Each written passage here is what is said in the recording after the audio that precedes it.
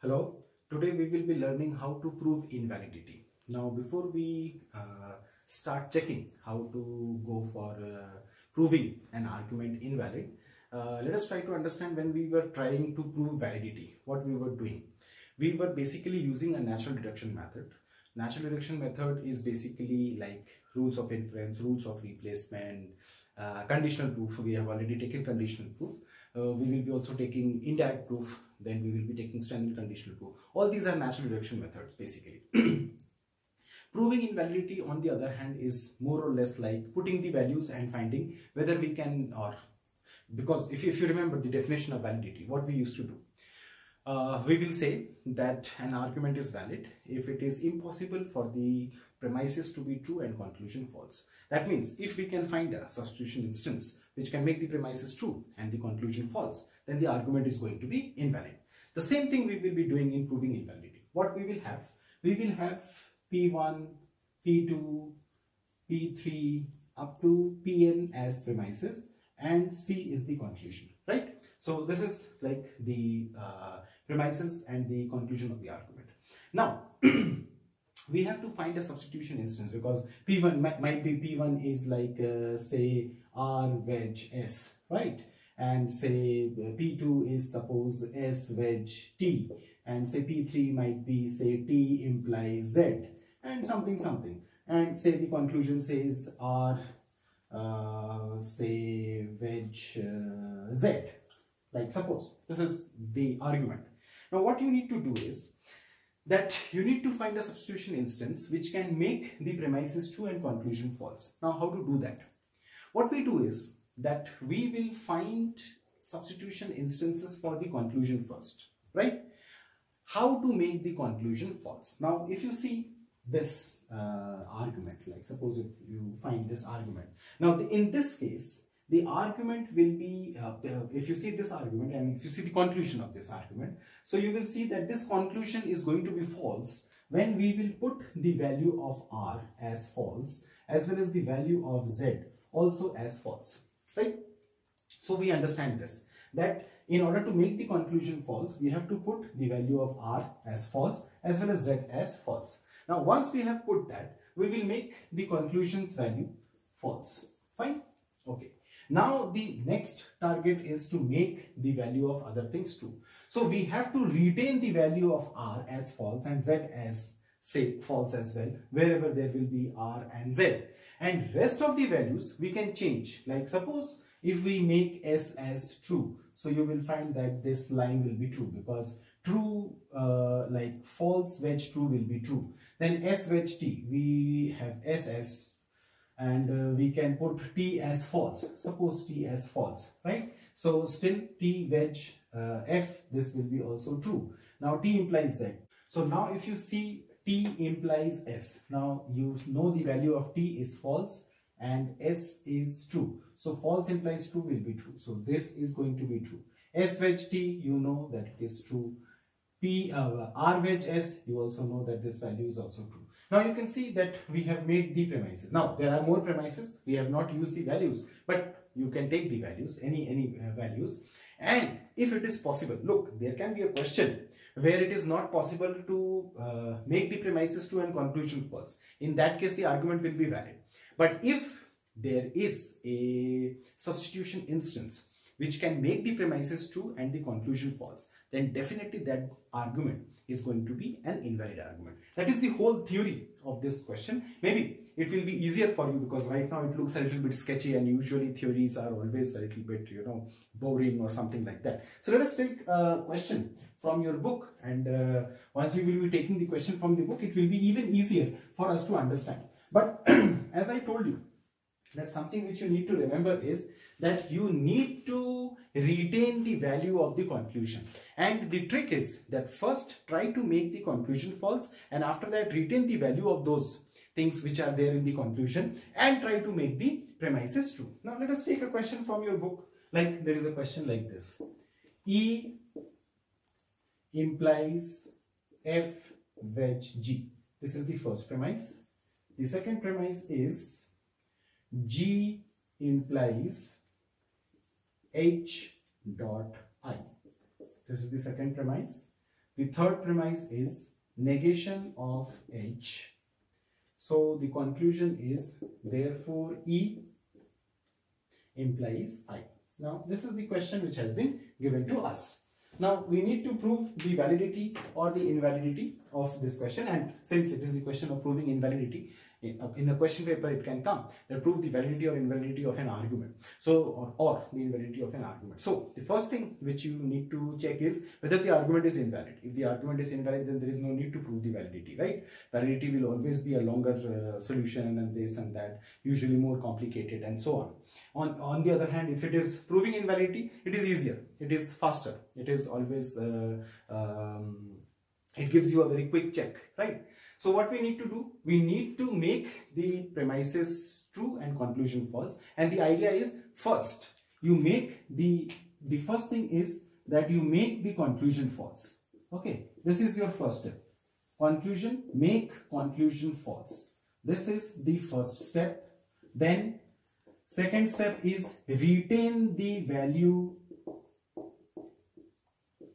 of conclusion. Retain the values of the conclusion. Then put those and other values in premises. So this is the idea, that the first thing is that you need to make the conclusion false. In whichever way you will make the conclusion false, there can be more than one way, right? There can be question which can be solved only using, because there can be only one substitution instance which is making the premises true and the conclusion false. But as you know that there can be more possible substitution instances which can make the premise true and the conclusion false. So in that case, there can be more ways of doing the question. But whatever, your idea should be that first you have to make the conclusion false. This is the first thing which you should to do. Second, in whatever values you have used in the conclusion, that needs to be retained. That needs to be retained, and those values only you need to prove or you need to put in the premises, right? And apart from that, you are free to use for other values, say other values, because like you can see in this question, E and I are there. So suppose we have taken E as true and I as false to make the conclusion false. So we are bounded by the understanding of E and I. The rest of the values like F, G, H, you can make it true in any ways, right? So, or you can put the values in any ways so that the premises become true. So that is the whole idea. Now, how to do this question? Now, let us, I will remove this part, or maybe I can keep this part as well so that it is easier for you to follow. Now, as you can see that we have to find the value of E, or values of E, I, then F, then G, H, and that's all, right? These are the things, because we have E and I here, then F, G, F and G is there, and H is there. Okay, so nothing else. We need only these 5 values, because there is E, there is F, there is G, there is H, there is I, right? So only these values we need to find out, that however, in whatever way we will find these values. So in order to make this false, because this is the idea that you have to make this as false. Now in order to make this false, you know that there is only one possible substitution instance which can make this false, this whole value false. How? When you put E as true and I as false. That is the only case, if you remember the truth table of material implication. So in that case, what was happening was that if you take E as true and I as false, then only the value will come as false, or else all the values will be true, right? So what we will do, we will put the value of E as true and I as false. So this has made the combined value of this as false. So now this is taken care of. Now we need to make these true and false. Now we can start from here to here, or we can start from here to here, but let us start from here to here. Does not matter. We can make these lines, this line true first, then this line, or you can try to prove this line, this line, this line, or you can start from here and go above or below. Depends, because we just need the substitution instance.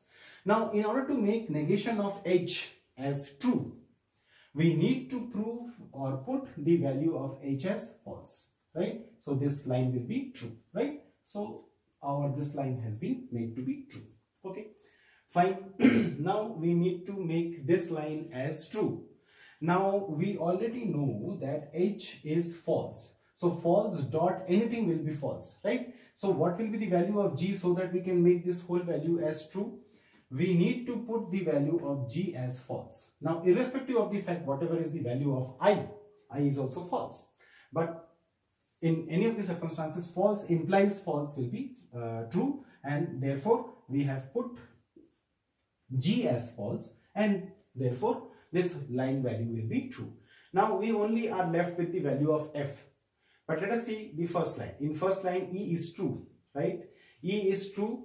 E implies something needs to be true. So if E is true, as you can see, E is true. So this whole value has to come as true. Now you can see G is false. So F has to be true. So we will put the value of F as true. Now if you see this is the solution of the question, right? So whenever it comes in your examination that prove this argument to be invalid or show that this argument is invalid, you need to make this box where you will find or you will tell us the values of all these atoms. As I say, what is going to be the value of all these, or what will be the values of these atoms? And once you will be putting this value, so we will check with this. There can be more than one solution. In this case, I don't think so that there is more than one solution, because there is only one possible way in which you can make E as E implies I as false, and that is that you need to put E as true and I as false. So we have put E as true and I as false. So we got this value. Now if you see the combined impact, so all these premises have become true, right? All these premises have become true and the conclusion has become false. So what does it say? It says that there is at least one possible substitution instance which can make the premises true and conclusion false. So the whole idea of solving this question, or the whole idea of proving invalidity, lies with this understanding that is there a substitution instance which can make the premises true and the conclusion false. If you are successful in finding that yes, there is a substitution instance which can make the premises true and the conclusion false, so you have proven the invalidity of the argument. So there are a lot of questions in the book which you can try, and it's going to be pretty simple, as I told you. So you need to make a lot of effort in solving these questions and check whether you can make the premises true and conclusion false. And I will ask you also to see if there is more than one possible solution. Like this is one possible solution. There can be more. In this question, maybe not. But in other questions, you will find that there is more than one possible solution for it. Or sometimes you can see that even if you put the value as true of something or false of something or something, so in that case also there will be no change in the results. So that is the whole idea. You check it for yourself. You check it for from all the books which you have, and see whether you can find more than one solution for a question. Whenever there is a question like proving invalidity, there will be at least one solution. Only in the examination it can come that prove the validity or invalidity of a given argument. So you can check first whether you can make the premises true and conclusion false. If you cannot make, if there is no possible instance, then you can definitely go for proving the validity of the question. So try questions from your book, and whatever doubts you have, we can always take it in the class. Thank you.